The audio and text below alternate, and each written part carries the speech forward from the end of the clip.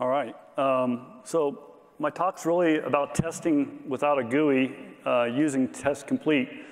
And most people think about TestComplete that you only do GUI testing. And so I'm going to show you an innovative way to do that. I've been working for Harris Corporation for 14 years. I've been doing automated testing for 17 years. I actually used to work for Xerox, and I started as a technician out in the field and then worked my way up to field engineering, and then also I was a system engineer and then actually a software developer. I've done automation on existing programs and the successful use of also CI and CD. I currently am the DevOps lead for a program, and the customer mandated that we use automation in developing our product. I'm married for 36 years. I have 3 kids, 6 grandkids, and it's really wonderful. You know, I heard somebody say once that grandkids are the reward for not killing your children, and there's a lot of truth to that. And in fact, on Facebook, my daughter-in-law, she posted this about my granddaughter. I wanted to share it with you guys. It said, she goes, "Eden, I get frustrated when I tell you it's time to leave the playground, and you lay on the ground and won't move." And my granddaughter's response is, "When you say I have to go, but I want to keep playing, my legs get broke." So I just love it. It was like, yes. Anyways, I also enjoy playing racquetball. Okay, so what was happening was I was working on a program where I started to realize that I needed to interact not just with a GUI interface, but I needed to log into some Linux servers and to be able to turn on or turn off services. I had to load databases, wipe out databases, and even start up simulators or stop simulators.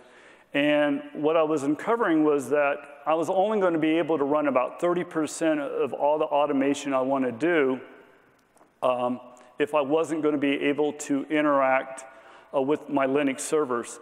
You need to understand, in the world that I work in the government world, very, very highly complex, very large systems, and very secure and isolated. So typically, I had like 14 different servers I needed to log into. So I was very limited with the automation that I wanted to do. And so I also needed to log everything that I did and record all those results from those logs on the Linux servers. So I started looking around, and I started to realize that Putty is an application. It's a terminal emulator, if you're not familiar with it, that is free, and it's an industry standard. Well, the really cool thing is TestComplete can see Putty because it's an application on Windows. And the nice thing is you can actually identify multiple Linux or multiple Putty terminals by changing the title bar. So you can have a unique terminal for every server that you need to log into.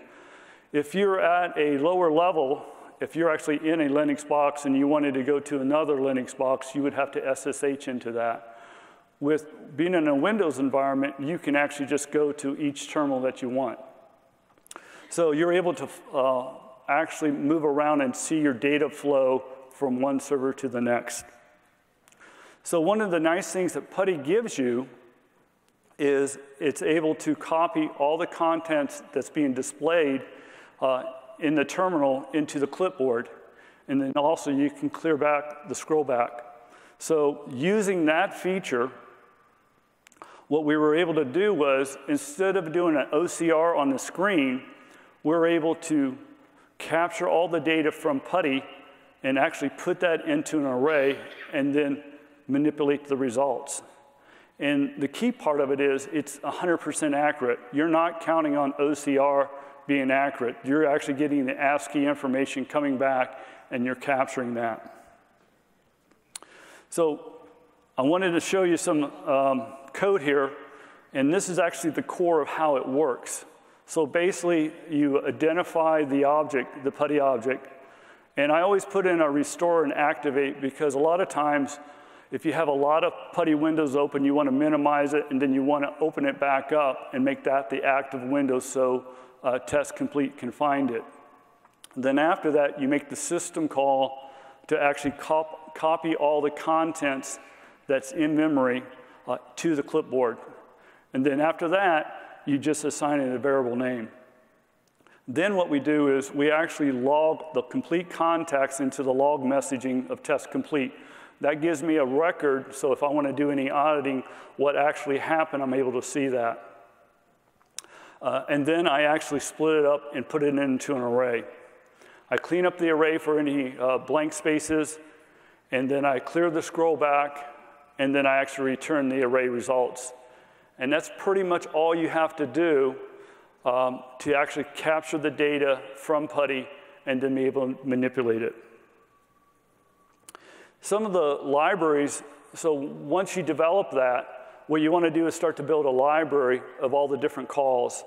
So you want to have a method that launches the Putty windows. You want to have two different types of commands. So when I ran into this problem and I realized Putty was a solution, I really started praying about and thinking about, okay, how can I maximize this solution? And I started to realize that in a Linux environment, everything is based off of command.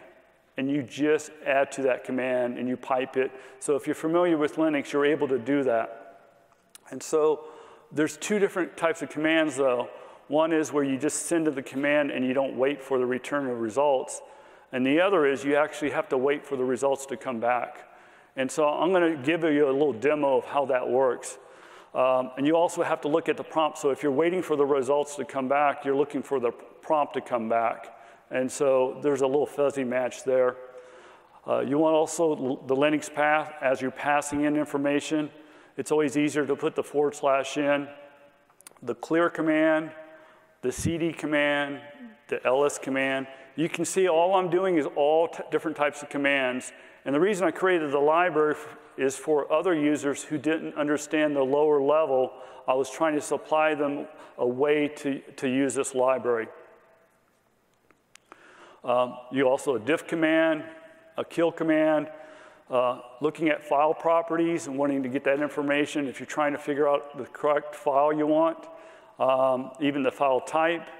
Sometimes I ran into problems with, okay, I got a file, the names are slightly different because they have a date and time stamp, so I want to find the latest and greatest, so I needed to look at the property of the date and time stamps.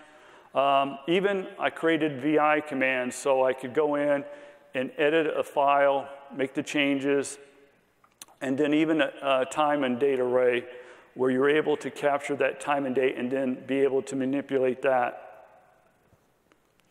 So I want to give you guys a demonstration of how this all works. So if you guys can switch it over for me, please. All right, let me see here.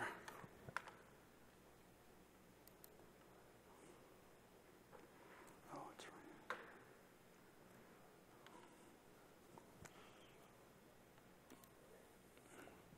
See if that works. Okay, so I have 4 different tests, and these are just pretty simple tests. So I have my Linux terminal here on the right, and then I have my TestComplete here on the left. And this first test, all I'm really doing is I'm restoring if the Putty window was closed. I'm changing directory, and then I'm going to do a ls listing. And you can see my variables I'm passing in right here. So I'm just going to run this and I'll show you. So it's put in the command, and it's now going to do the listing. And what you're going to see is it's going to take a little bit. So I'm actually logging in down in Florida right now to get the long listing result. And I picked this directory structure because it's very long, and it takes a while to pull back. So what you see flashing is every second I go back and I check the prompt, and I'm looking for what the results are. And so I don't see any results yet, so it's still churning through, waiting for those results. Now, I had tried this earlier, and it worked. Okay, here it goes. All right, so now it finished up. Now, if I go look at the results here, and I open this up, all right. What you can see is it's captured everything.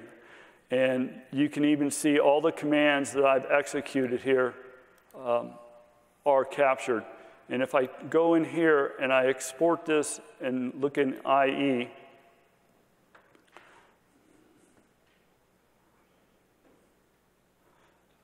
it'll list everything out. So even though it scrolled off the screen, it didn't matter because everything was in the buffer.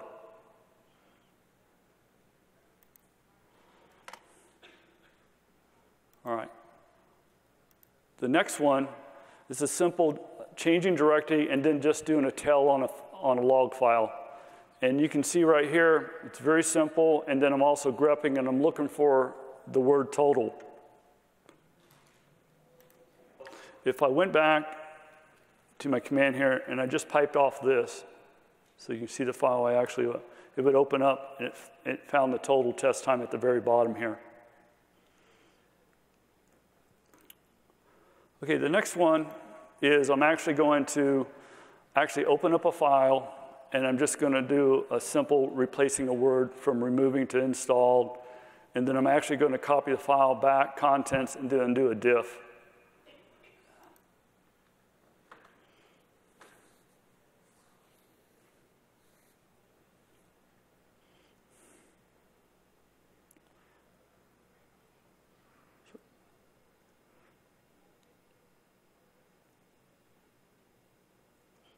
So you found the word, it's replacing it.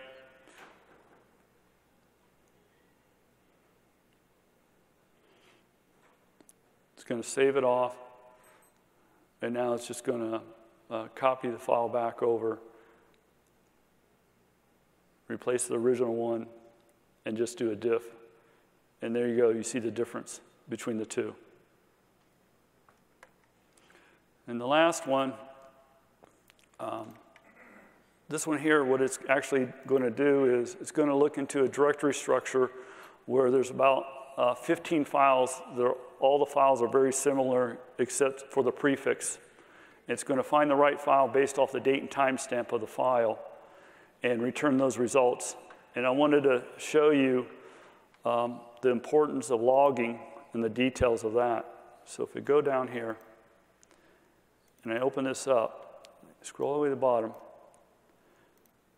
you can see that my logging that I have in my code shows me the terminal I used, the directory, the actual file itself, the date and timestamp, the current timestamp, and then the difference in minutes. So as you're developing your logs and you're debugging this, you want to add as much detail as you possibly can to your logging that helps you debug when you get bugs or errors. Okay, guys, can you switch it back? All right. So one of the things that we did at Harris was we decided with using TestComplete that we wanted to use Python as our language of choice. And the reason is because a lot of our testing is not just on a Windows environment, but also in embedded systems. And so we decided to use Python because that way our testers could go on the embedded side or on the Windows side and not have to learn two different languages. The other thing we found out is a lot of our new grads already had Python knowledge and already knew how to use that. And the number of libraries that are available for Python is great. So we decided to use that. The other thing I want to let you guys know is it's really important to have a standard startup script. Whatever testing you do, whatever tool you're using for that application that you want to share that. In a common library, similar to the library I was showing you guys want to start to share your libraries amongst yourselves so you can extend, and also it's the same thing what Zach was talking about, to speed up your development. You want to make sure your logs are very detailed so that when you have problems or you have issues, you're able to find those very quickly. And there's also different types of tests that you want to use, especially in a DevOps environment. The solution I had here, if I only did GUI, I would not have been able to put any of my tests in my pipeline because it required human interaction. With using the Linux and using the Putty scripts, I'm now able to put all my tests in my pipeline if I want. And there's different types of tests. And I want to show you that when we go forward. Of course, the unit test is done by developers. And then you can have integration test, smoke test, system test, functional test, and performance test. And so one of the things we've done with TestComplete is we created test tagging. And what that is we tag all our tests internally. So and the tagging can be multiple tags per test. So I can tag a test as a smoke test that I want, or a performance test, or a nightly test. And what we do is we run this script, and we'll go through all our suite of tests, look at all the tags, and dynamically build a test suite inside of TestComplete. See, one of the things you got to remember is when you're using a pipeline, your center of your universe is Jenkins, and you want Jenkins to kick off your testing. If you're using Zephyr, you're going to be inside of Zephyr, and you're kicking off your test. But inside of Jenkins, you want to build your test based off the time of day. If you're just having commit going back, you want a quick turnaround, less than 15 minutes, so you don't start to back up your pipeline. Where at night, you could have much more extended testing. And so based off of that, we use our test tags to be able to dynamically build our test suites.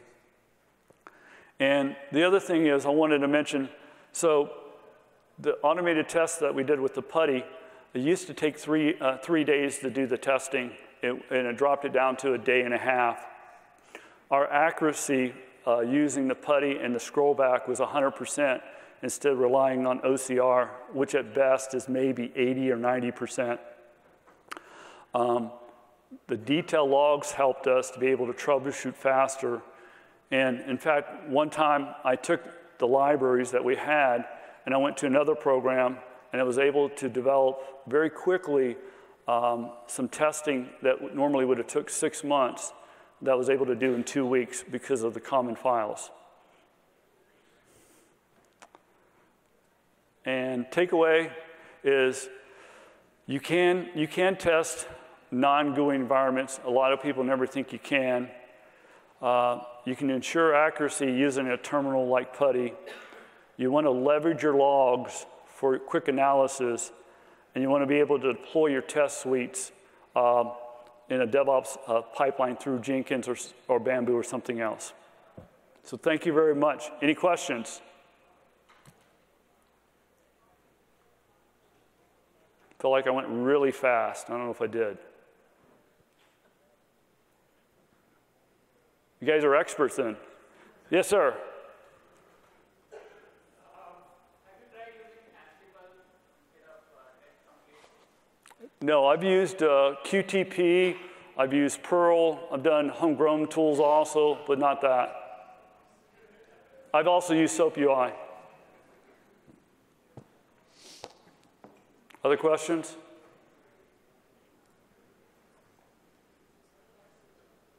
All right, thank you very much.